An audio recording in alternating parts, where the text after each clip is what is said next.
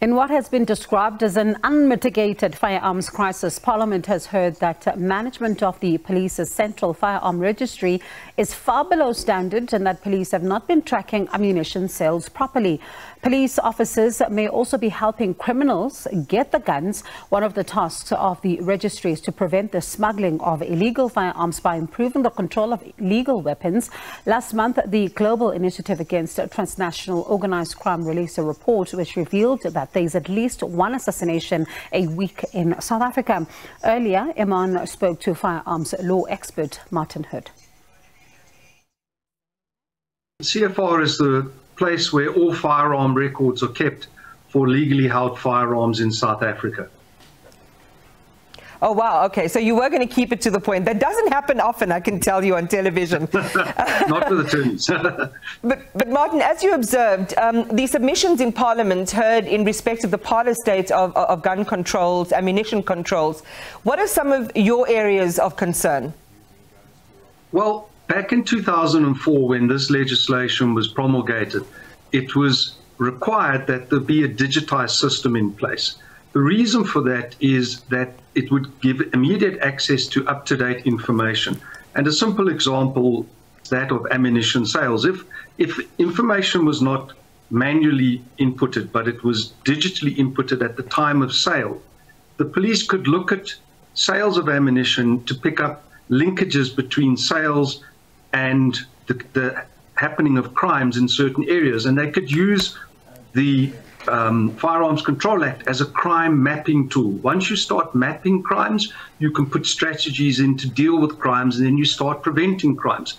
That's one simple example.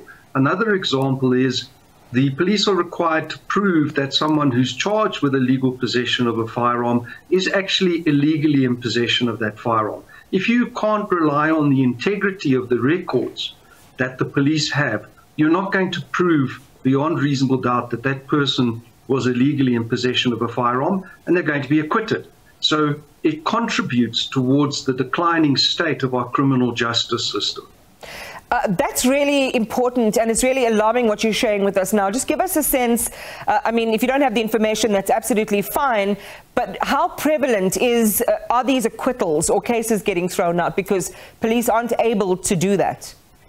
Well, I think you just need to look at the conviction statistics that are released on a regular basis. And my recollection, and I could be wrong, is that about 80% of criminal prosecutions are not successful. And that is generally because of poor police work. Our police's ability to investigate crimes has declined considerably in the last 2 decades. And the state of the Central Firearms Registry's records is just yet another example of that decline. So it really does contribute substantially towards acquittals of people who should be convicted of crimes involving firearms. Did I hear you correctly? 80% of cases?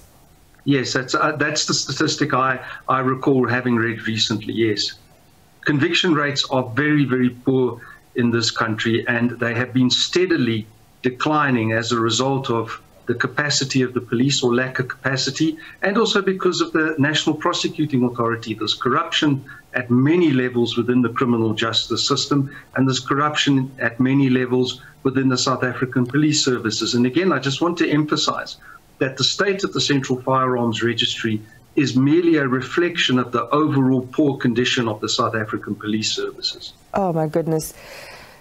Just to go back to that point you highlighted just now, we did expect a turnaround on some of the issues given that 2019 judgment. In fact, SABC was directed to get their records digitized and sorted out. They still haven't. Whose head should roll, especially in a country where gun proliferation is directly connected, one would imagine, logically, to the high rate of violent crimes and murders in the country? I was the attorney that got that court order. And I can tell you unequivocally that in the last 4 years, the police have done everything possible to avoid complying with that court order. They have blamed third parties.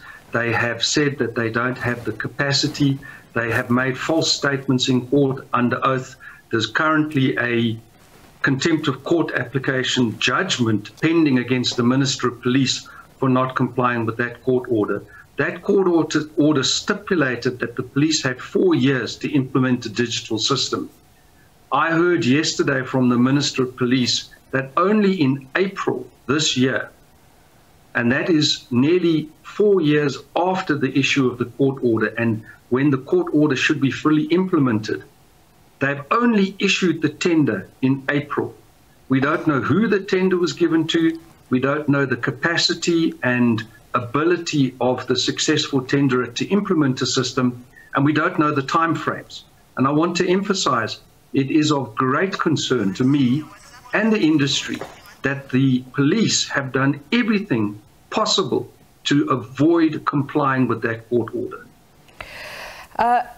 Martin, there's so much, and in fact, this should be the subject of a bigger roundtable, and I definitely think that we need to circle back to this topic because the implications are just huge, and the accountability certainly does need to be reinforced. But we have to think about society, Martin, and the families affected by or lost to gun violence.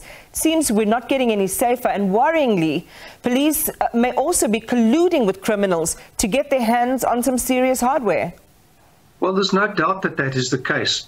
There are a number of current prosecutions underway for corruption where police officers have allowed people that would not otherwise qualify for firearm licenses to get firearm licenses. But there's an even more basic level of corruption, and that is the theft of firearms out of police custody.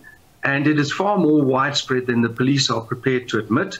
And it has been the subject of a great deal of political interference. Investigations into the theft of firearms from police stations has been suppressed. There's a Project Impi that was started in the Western Cape, and 2 senior Western Cape police officers lost their jobs because they insisted on investigating through Project Impi. That's one example. There are other examples that I'm personally aware of where there have been substantial thefts of firearms from police stations, and the police have tried to deal with it internally, but have not admitted that those firearms have been stolen. So there is a fundamental problem with corruption at station level, and then there's a problem with corruption and incompetence at the Central Firearms Registry. There is no doubt that proper procedures and the legislation are not being applied properly.